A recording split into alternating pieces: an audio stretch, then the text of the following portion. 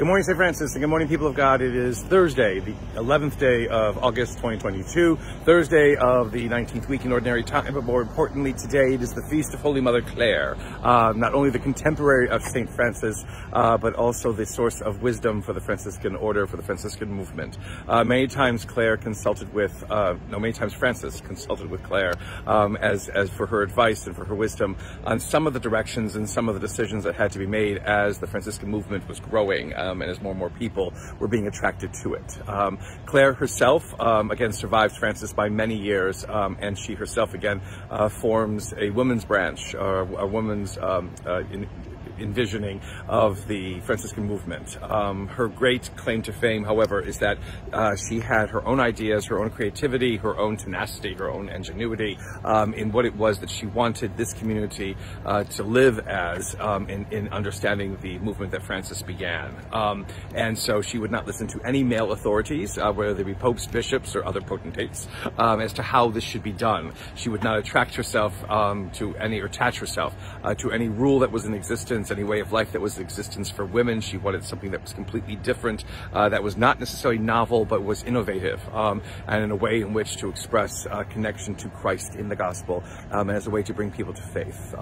She eventually succeeds toward the end of her life with her ideas and her understandings of this way of life being approved by the church structures and church authorities and things like that. But she was a person whose inability to give up enabled her to bring something that was new and refreshing and wonderful and glorious to the church in the continuation of this Franciscan movement. So we honor all poor Clares today, all Franciscan women who tie themselves as a source to Holy Mother Clare. She's a solemnity for the Clares, a feast for everybody else, but we rejoice in that continued wisdom that continues to shine within the Franciscan movement and in all the places in which it is present and ministers in the world. There are special readings. Oh, actually, we don't have a statue of Clare on the campus yet. We have lots of pictures. We don't have a statue of Clare. So for something completely different, this is Clare Hall. You can see past the handicap parking sign. This is Clare Hall, which is the building that connects itself through a breezeway to the church. And so it is fitting that these two major buildings in Clare Hall is our major social hall, as well as some other church offices, as well as part of our preschool. And so the fact that these two major buildings, are connected to each other, sorry, there we go, you see through the crepe myrtles, again, shows the connection between Francis and Clare, that they are both together, people who helped this Franciscan movement, this idea that God inspired in both of them to continue to prosper and to bring more and more people into faith and understanding of God's love for them. There are special readings for Clare today, but I don't have the Franciscan lectionary with me, so the readings for today that most people may hear, Ezekiel continues. Now, Ezekiel goes back and forth because Ezekiel is written at a time in which there is a first conquering of Judah by Babylon, and then there is the destruction of Jerusalem itself. So what has happened at the beginning of Ezekiel's prophecy is that Judah, the nation that is left after the northern kingdom goes away to Assyria, is finally conquered by the Babylonian emperor Nebuchadnezzar. And